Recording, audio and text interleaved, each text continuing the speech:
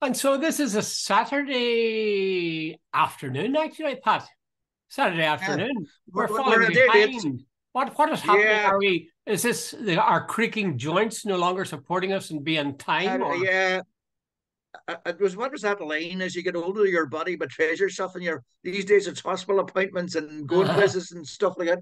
Yeah, But as well as that, yesterday even my motor vehicles were betraying me. So it's just one of them days, dude. aye. And then besides that, it was raining. When it rains, Yeah, of course.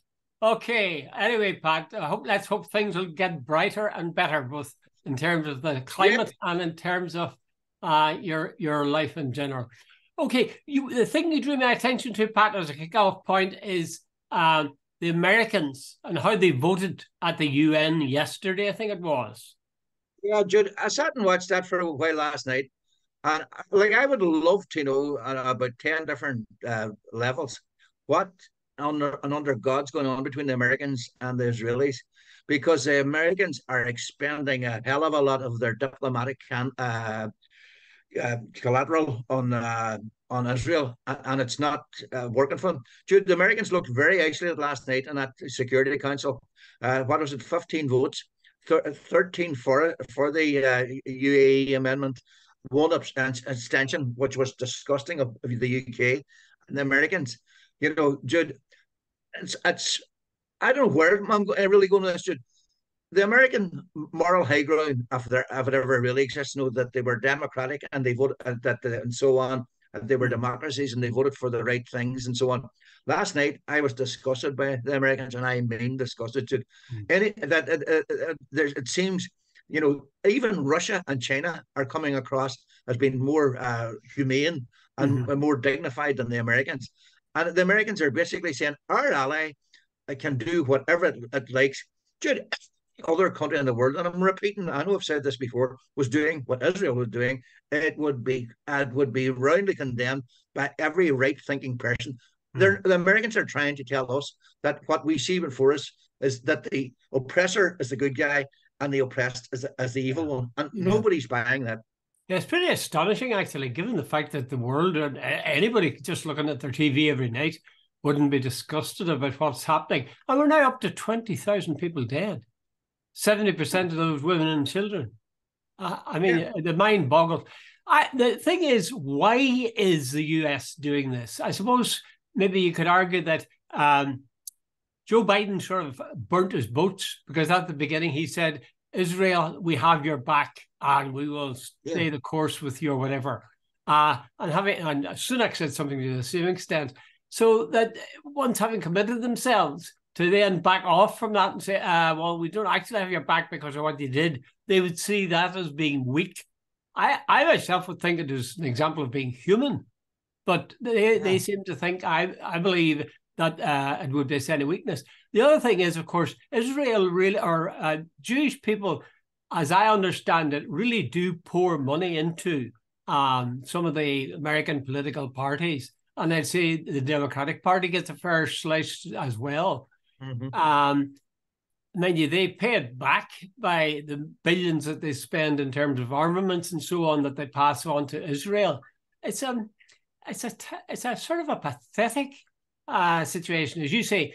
Rishi Sunak saying, "Oh yeah, well we'll abstain," as if that was going to somehow raise their moral tone. Some sort of moral Yeah, credence. yeah. Yeah. Joe Biden has sort of let me down. I feel sort of disappointed in him. I feel about him the same way, a bit like the way I feel about Starmer. I'd really like to see the Tories out, but then I think, oh God, Starmer will then be in. And with Joe Biden, I really feel let down by Biden. But then if you don't support Yeah. Biden, like, you've got Trump. Jude, Uh, I wonder a lot of those people who, when Joe appeared in Mayo, I wonder how many of them would show up today. yeah. Well, I think people are, it's amazing how forgiving the Irish people are. I saw they celebrate. I wonder about that, Jude. I You noticed think? there's a real hardening of attitudes. Uh, Jude, when you look at it, and you see there was an there was an Israeli general, a retired general. He said the war would now be impossible. The Americans have or not the Americans, the Israelis have used up all their armaments, their heavy duty stuff on Gaza. They're getting supplied nearly on a daily basis now by the Americans to Mm. bomb. Jude, they have dropped more bombs in Gaza in a tightly confined space in what was it in a month than was used in a year in Vietnam. Oh, Unbelievable. dear, dear. They really do seem shameless. I wonder, how do you think people will forgive and forget when this is all over? No, Jude. Well, I don't know. Uh, for the rest of my days, like by the way, I have long held the belief. Right, Jude. Here's a quick. 2006, I retired from my job. I was 52. I had about a month when I had nothing to do, and I sat and watched. The Israelis were involved in the war in Lebanon, and I've been up and not basically a supporter of Israel. Poor little Israel, surrounded by all Yeah, these enemies and all yeah. the rest of it. I said, I said, Jesus, wait a minute, being conned here. The Israelis are not the good guys. They were taking over land. They were attacking people around them. But even Jude, one thing that's always forgotten: this 1967. About when Israel attacked the other countries. They didn't attack Israel. Now, they might have been thinking about attacking Israel, but Israel launched a preemptive strike. I sort of forgot, that Israel has been nearly responsible for nearly every war, the 6 Day War. It's attacked all around it. And that's whether the other countries were going to attack it or not is an irrelevance. Let's get on the record. Israel attacked them first. But anyway, Yeah. along the way, I realized Israel has been uh, it's been detaining Palestinians under this, what they call administrative detention. There's something like 5,200 Palestinians in jail, a lot of them on no conviction or no charges. Children are getting up to 10 years in jail for throwing stones. The illegal settlements are on a massive growth. Netanyahu is on the record as saying there will be no two-state solution during on his watch, and I could keep going. And you're sort of saying, and yet the Americans are trying to tell us that the Hamas and the Palestinians are the bad guys. But are they not, as Americans, not rode back a bit? As I understood it, they No, had Biden is moderating his they're language and saying they'll have to, they've got to be more careful how they. You'll have to stop killing less innocent civilians. Is it moderating your language? Yeah, maybe not. Maybe not. It's an appalling situation. It does look like, to be honest, it looks like, if not genocide, then pushing the Palestinians out of Gaza and maybe even out of the other area that they're in. That's a question I want to ask you. Well, see, when this is all over, yeah, how does America and Britain to a lesser extent, well, Britain to maybe a lot lesser extent, but how do the Americans claim any kind of moral high ground? How can they claim that they're spreading democracy? How can they claim any diplomatic influence in the world? but yeah, I think America lost its moral high ground a long, long time ago. I mean, it's hard for a country that has used the atom bomb on two Japanese cities to get after Israel for killing civilians in the course of their war. There's all sorts of things that the moral high ground is denied. Vietnam, for example, look at the death and suffering of over 1 million Vietnamese, and they would torch villages, and there was rape went on, all sorts of the most horrible stuff. So I don't think there was somebody I think on TV during the week, and they said the one piece of advice they would give to America is stop invading countries, because there's a connection between your invading countries and this immigration problem that they're now faced with. I'm almost tired talking about this, Pat, in the sense that I feel disgusted and I feel sort of helpless at the same time. It's hard to know what you can do. Virtually nothing. I think if Israel hasn't got the message, and the States, that the world is opposed to it and disgusted by what's going on, the words are appalled by them. Yeah. Okay, let's move on to what sounds like a relatively harmless topic, and that's Brexit. There's an article you've drawn my attention to in The Guardian, I think, where it's saying that Brexit is harming Britain. Well, that's hardly news, is it, Pat? I mean, we sort of knew that. But several Tory party guys have said Brexit, we're recovering much quicker than other countries, and we're doing the Guardian is saying that's the wrong sort of thing. Brexit is actually harming Britain in a way that it's the fact that where it should be, it is not. I wrote it down, Jude.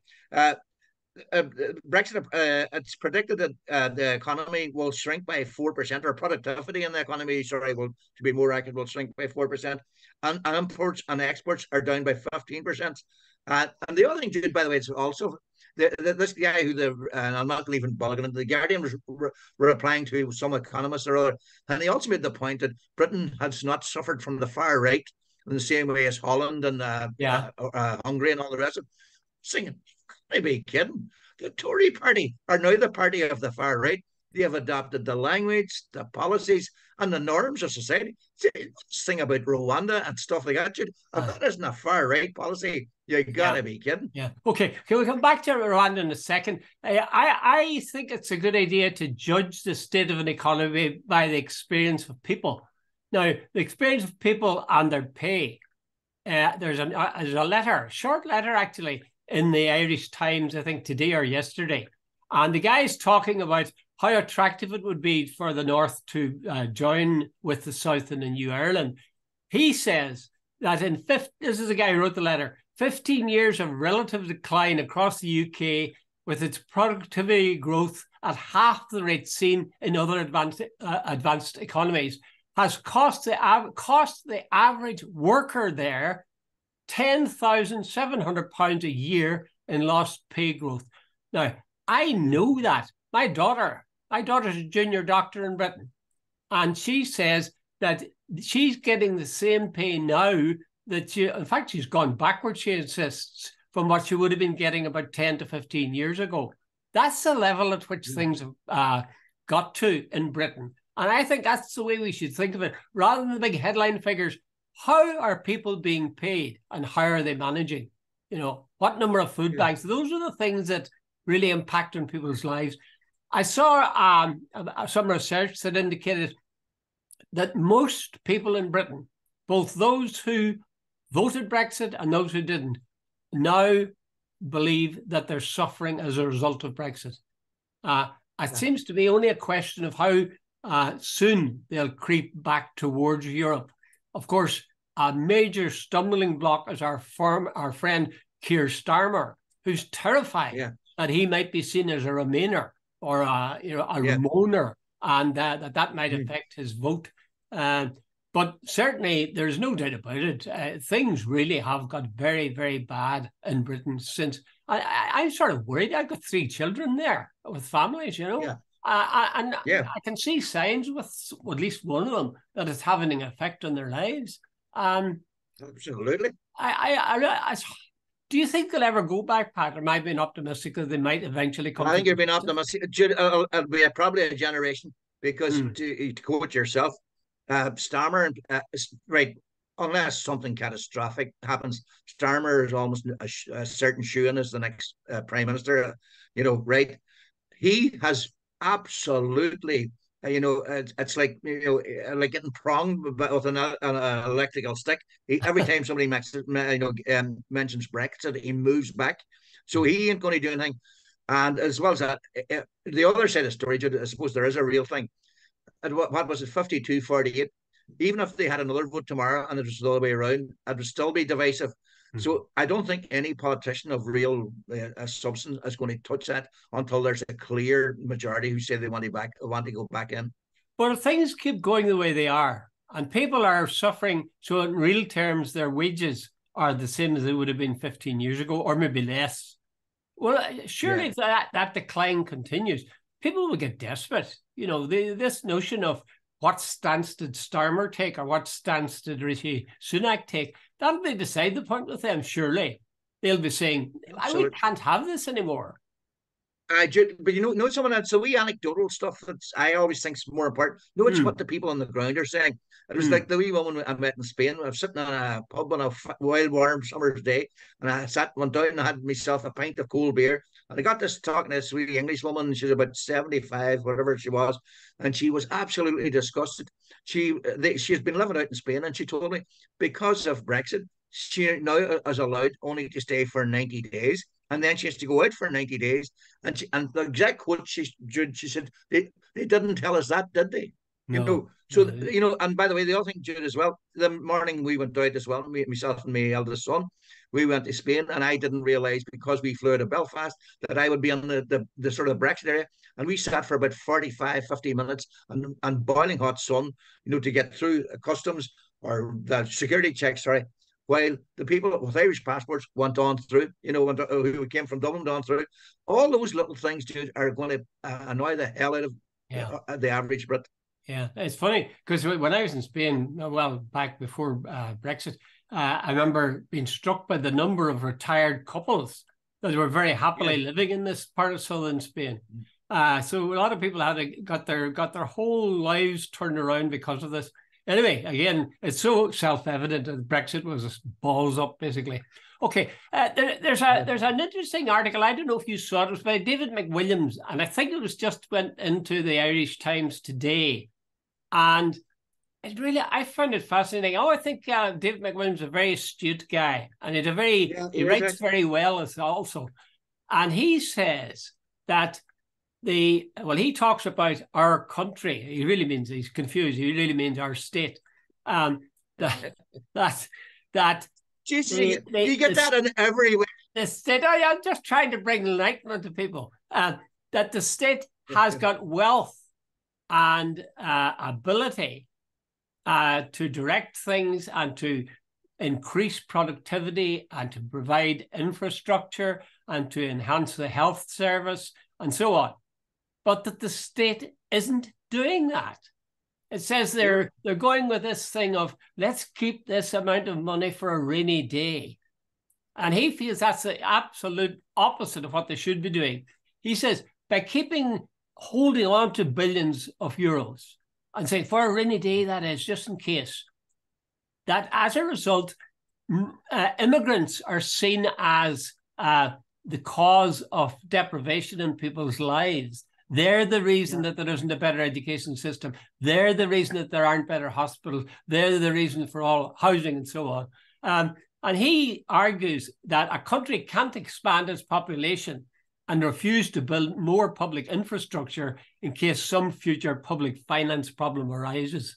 So it's saying, painting, as Shakespeare said, a painted devil that might occur, and we'll hold on to the money. It's sort of it's a wee bit like I suppose that we country people did that sometimes. You'd hold on to money. You'd find that a lot of money the whole time, and they were starving themselves. Yeah. Judy, it's like somebody, like a big industrialist said, not filling a pothole road. Look, we'll keep it for future investment. And then people won't come down the road because of the potholes. Like, it's a pure analogy, but you know what I'm getting at. Like, if we built the hospitals, if we built the schools, maybe we would create wealth, generate more wealth, that we wouldn't need to save for a rainy day. There's a certain amount of people should be sensible. But Jude, if we created the colleges that turned out the graduates that attracted investment, surely that is the way to go. If you stop to think about it for a minute, Pat, one of the things I was brought up with, and which Maggie Thatcher reasserted, was that you shouldn't spend beyond your means. That is to say, you shouldn't get into debt. But I'd say most of my life I was in debt. I had a mortgage. That's what mortgages are. Yeah, and you bought a car. You buy a car and you pay it off by the month. In all sorts of ways. If we only spent the money we had to spend at the time, you'd have nothing. Well, fair enough, you wouldn't have debt, but I mean, debt can be a creative thing. Richard, here, it's just come into my head as you just. You not invested in a car, you wouldn't have had a job. Exactly. Would you get to work? Exactly. Well, you wouldn't have a job that you couldn't walk to. No, and if you're dependent on public transport, it probably wouldn't work. And you'd probably have to live in a garden shed because you wouldn't be able to afford to. Down the back, exactly. It really is ridiculous. I think that's a very timely and interesting contribution to this whole thing about the state of the infrastructure and health and so on in the South, because we're agreed that it's not good. And yet we keep on hearing these figures that are really, really encouraging, that there's so many billions more coming in tax than was expected. I have a feeling that people, because of the 2008 crash, that has left a mark and that maybe people like Yeah. Leo Varadkar and so on are determined never again. In a way, it's a kind of a local financial parallel with what's happening in Israel and Gaza. The Jews were so persecuted and the terrible things that happens with the Nazis. So they're absolutely determined they're going to be top dog from now on. It's a sort of a hangover from history, only in financial terms here. Yep.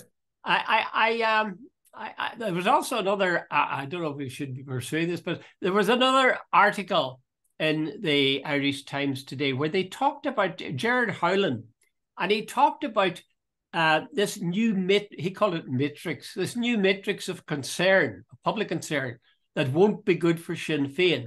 He's saying that things have moved from concern with social things like housing and health and so on to the question of law and order as a result of that knifing and those riots. And he believes that won't do any favours for Sinn Féin. They'll have a hard time of it. And that they made a mistake, he says. They made a mistake in politicising the office of the Garda Commissioner. Would you go with that? Not for the reason that maybe Howland, but if you know the way you read the room, no matter what anybody says.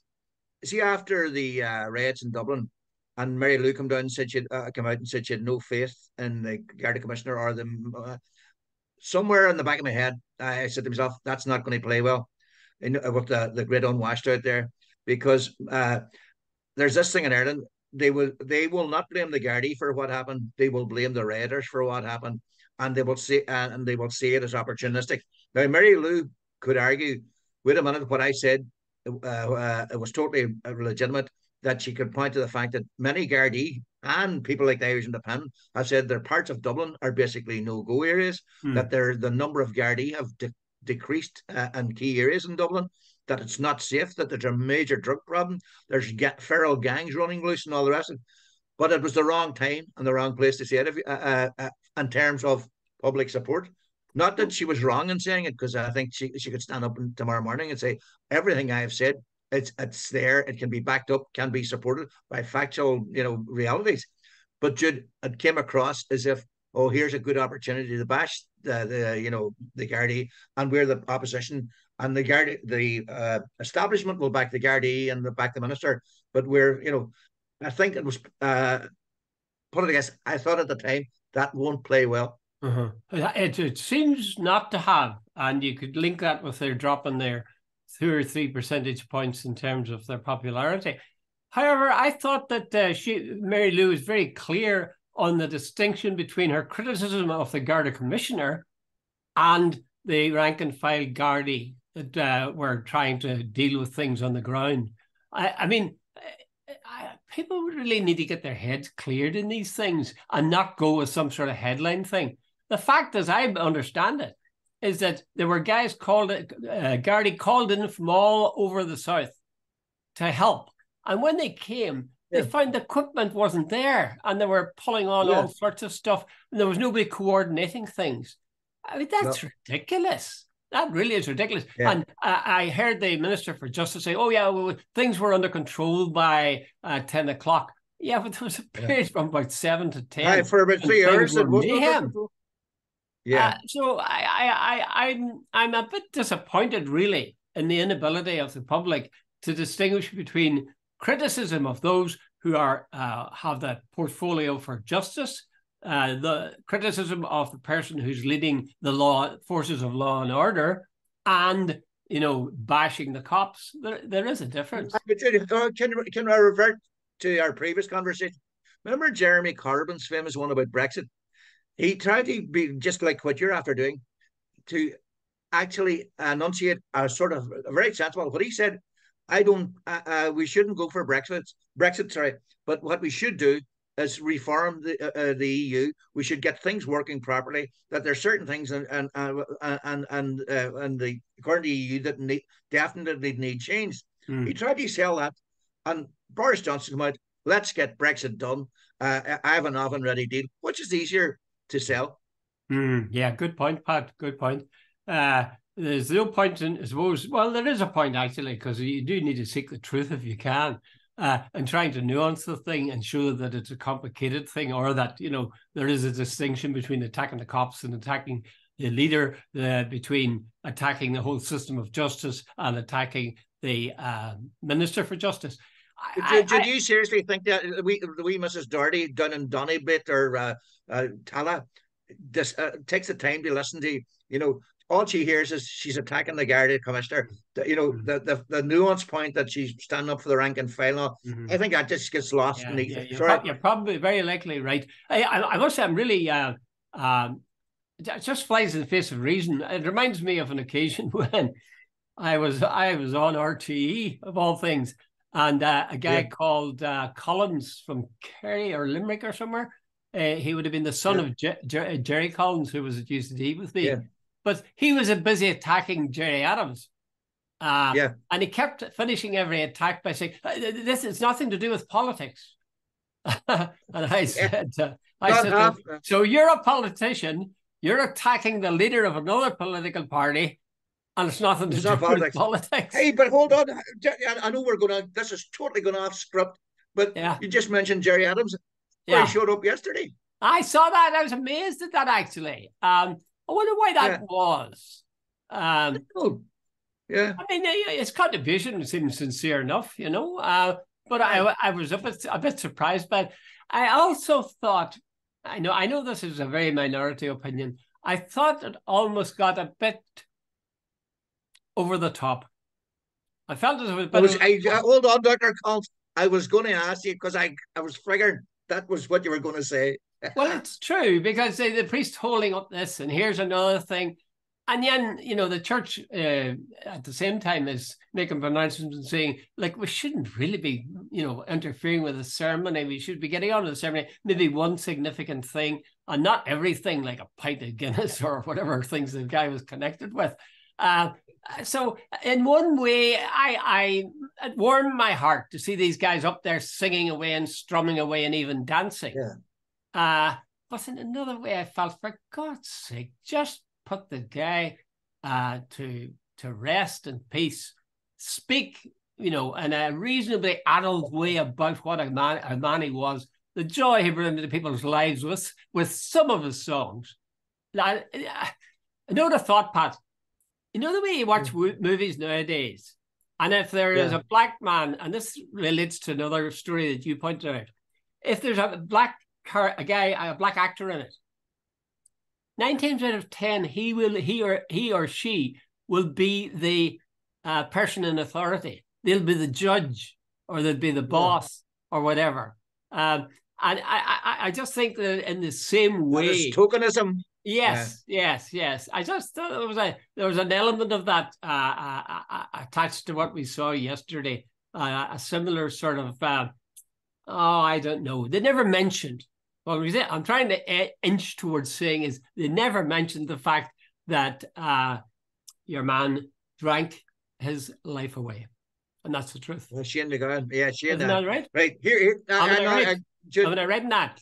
Well, yeah, he died his own health. He really did. I mean, that's his choice. And he smoked and he drank and he took drugs and whatever. But having said that, apparently on a personal level, he was a totally decent human being by all accounts. Yeah. But he did some great songs. I was watching it last night. It was on BBC, and I was thinking to myself, "There's two ways of looking at this: that it was A, disrespectful in the Catholic Church what went on, or B, it was a wonderful send off and a typically wild Irish funeral." And I thought the other side of the story. Here, I had a friend, a Catholic priest, and I remember there was a time when the lay people would come up and give the homily. He stopped it. He says, because one day there was a funeral, and he says, this guy came in with a pint of hart, put it on top of the coffin, and said, Joey liked a drink, and he says, Pat, like, this is a funeral. He says, there are people there who are distraught. And he says, this village idiot type thing, he says, total disrespect. And he says, then they start playing these sort of songs, like Patricia the Stripper or something, he says, it was totally inappropriate. So he said, I just stopped. And he says, some people like the fact, but he says, all the people come and say, Father, I was wondering how long it would take you before you sort of said, look, wait a minute, this is a funeral, not a party. It's a very difficult one, isn't it? Though, because Yeah, sometimes again, I would take into account what were the feelings of the family about it. The people who really cared for him. What was their views? I have to hold myself back because I would have certain beliefs about how you should conduct a funeral or how a ceremony in a church should happen. yeah. And to be Well, honest with you, I pull I away was from this. I had very mixed views on it because one part of me says that's a celebration of life. Myself and my dear Mrs. Jude, I'm going to get up. We were going through Spain many years ago, and there was a funeral on a Sunday, and there was a brass band playing unbelievably happy music, and apparently in Spain, it's a celebration of life, not a sort of whatever. And there's two ways of looking at it, and maybe in Ireland we'd have seen. I was sort of not shocked but totally surprised at seeing a brass band playing this upbeat music at a funeral, and they were carrying the coffin behind. But anyway, bottom line is, Jude, maybe we're very old traditional. Could be. I'd say definitely right in both of them. I don't know about the traditional, but definitely both of Really? them. Yeah, But maybe this thing will evolve, and they'll have the idea of having these knees up outside the church after the mass, yeah, which might make sense. yeah, I just yeah, it looked, as you say, on one hand joyful, on the other hand just a wee bit yeah. tasteless, really. And again, as I say, I wonder how the family actually felt. Of course, the thing is, family might be afraid to say anything, even they didn't like it particularly, because the guys, if you said to some of the guys who were celebrating, they'd say, "What are you trying to make me tell me what I can say about my friend Shane McGowan?" Yeah, yeah, yeah. Terrible. Okay, is there anything left we haven't talked about, Pat? Apart from the No, name? Jude, no. You see, yesterday was it this Rwanda policy Oh, of geez. Sunak?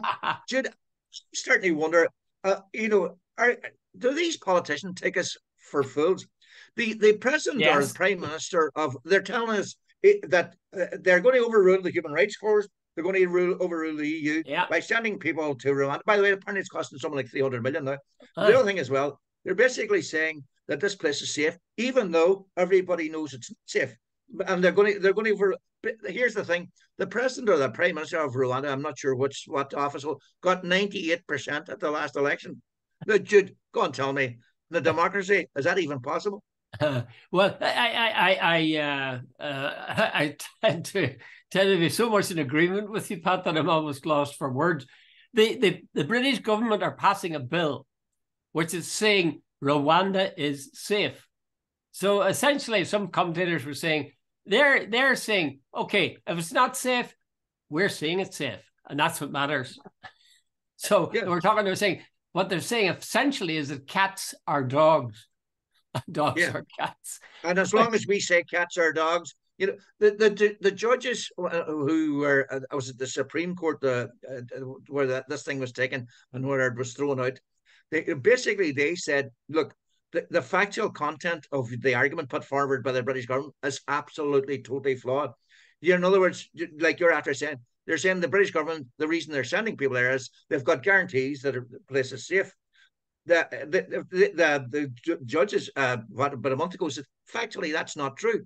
They're saying that there's torture, there are disappearances, there are kidnappings, and the facilities apparently are far from ideal. So you're sending somebody who comes into Britain onto Rwanda to a place that's not safe. But the Tory government are saying, right, we're going to change that, and we're going to put it on and say that the Rwanda is safe and the judges have no case. You stop to think Unbelievable. about it, Pat. Stop to think about it. That whole idea of deporting takes you back Yeah, 19th century, sending people to yeah, Van Diemen's land. But there is a yeah, contradiction at the heart of what the Brits are doing. They're saying we're going to punish these people, will deter others from following suit as immigrants yeah, by sending them to Rwanda, yeah. which would suggest that this is not a nice place to be. And in the same breath, they're saying Rwanda's totally safe. It's a really good country. Yeah, it's a land of milk and honey.